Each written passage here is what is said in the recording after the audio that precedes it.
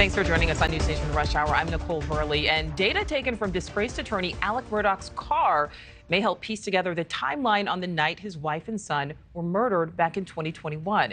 Today, an FBI car forensics specialist testified that the data processed from the car shows when it went in and out of park mode between 9:06 and 10:13 the night of the murders. It's a critical time period in this case. Jurors also were able to hear from Alex about his financial crimes, including from the people he stole from.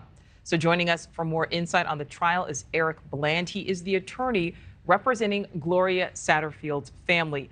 Gloria was the former housekeeper for Murdaugh's family who died after a fall inside the home. So, Eric, you've supported this family throughout much of this saga. Talk about how significant this moment was for her son on the stand today.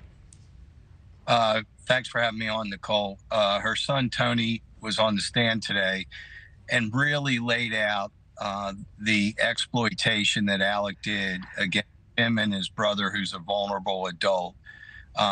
Gloria Satterfield was a 20-year member of that household as both a housekeeper and helped do the child rearing. She worked for many of the Murdaughs, babysitting or going away and watching dogs or different things on vacation for this family.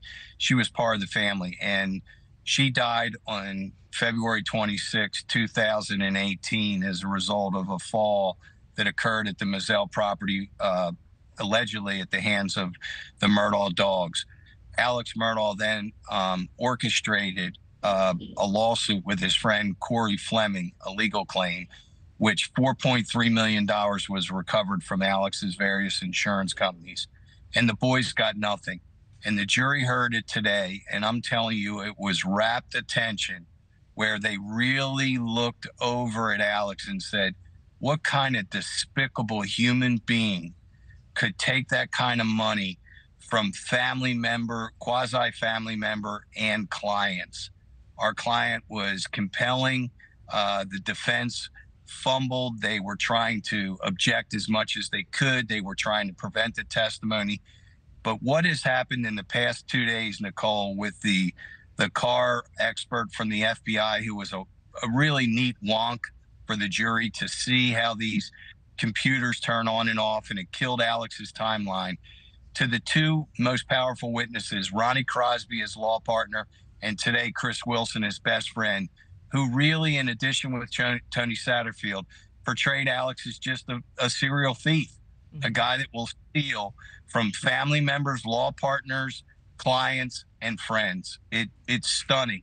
And the state is trying to link this theft, that it was pressure packed on Alex, which caused him to trip a switch and kill his wife and son on June 7th. So, Eric, you describe him as a serial thief. More than $4 million never given to the Satterfield family. He stole a total of $10 million, Nichole. So a total of $10 million stolen. So the defense today, though, said this is a murder trial. It's not a financial fraud trial. But do you think the prosecution is doing a good job of proving to the jury that Alec is capable of something this heinous when it comes to these murders? Well, admittedly, I'm biased because of my connection to this case representing the Satterfields and a number of other victims. I think they are doing a good job. There's a reason why motive is not an element of murder, because some people have different motives. We want a perfect motive. If somebody's going to kill somebody, we want it to be a real just reason. He took the life of somebody else's son or something like that, and there was a revenge for that. But sometimes murder is not clean. Sometimes people kill for the strangest reasons that normal people would say, why would you do that over that? The issue is Alex was under intense pressure from his law firm, and these financial pressures were bearing down on him. And murder sometimes, Nichole, is nothing more than problem solving. And so he made a decision, the state is saying, to kill his wife and kid to buy him time. And Annette Griswold, a witness yesterday, did confirm that the law firm rallied around Alex and his brother and did not press him on the theft that was taking place for months on end after the murders.